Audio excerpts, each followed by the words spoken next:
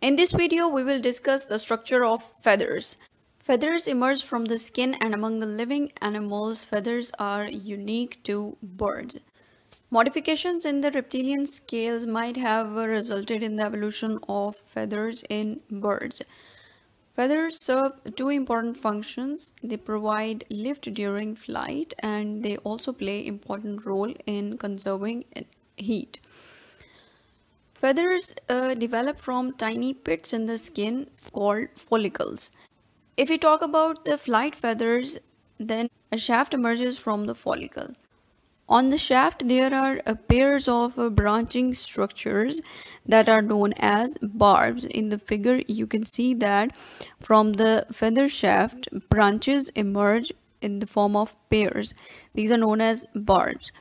On the barbs, there are multiple projections. These are known as barbules. As you can see in this figure, that this is the main barb from which various projections emerge. These are known as barbules.